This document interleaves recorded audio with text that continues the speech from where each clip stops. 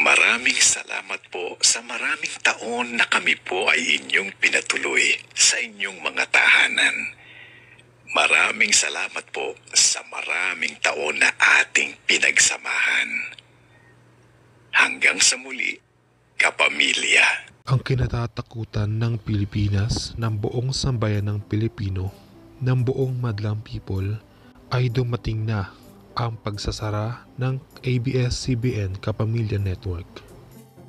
Ipinahihinto ng NTC o National Telecommunication Commission ang nationwide TV and radio operations ng ABS-CBN ngayong Martes, May 5, 2020.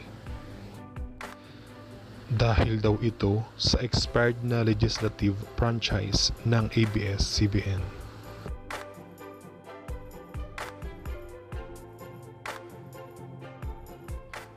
Naglabas na rin ng pahayag ang ABS-CBN hinggil dito. At para sa panig ng ABS-CBN Corporation, nagsalita na si Carlo Katigbak, Presidente and CEO ng ABS-CBN Corporation, na nagawa na nila lahat ng requirements para sa renewal ng franchise ng ABS-CBN at diniriin niyang wala silang nalabag na batas. Gayunpaman, tiwala raw ang ABS-CBN na magiging patas ang gobyerno. At isipin nito ang kapakanan ng mga mamamayan.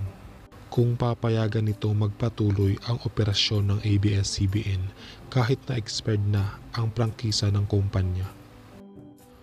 Kung maaalala natin sa Kongreso, ang National Telecommunication Commission o NTC ay nangako na bigyan ng provisionary authority ang ABS-CBN na magpatuloy sa pag-ere sa TV hanggang ma-renew nila ang kanilang prangkisa. At tuluyan na ngang nag-shutdown ang ABS-CBN ngayong araw, eksakto 7:52 PM. At ilan sa mga kapamilya artist ang hindi napigilang maglabas ng kanilang mga hinaing patungkol sa pagsasara ng kanilang Kapamilya Network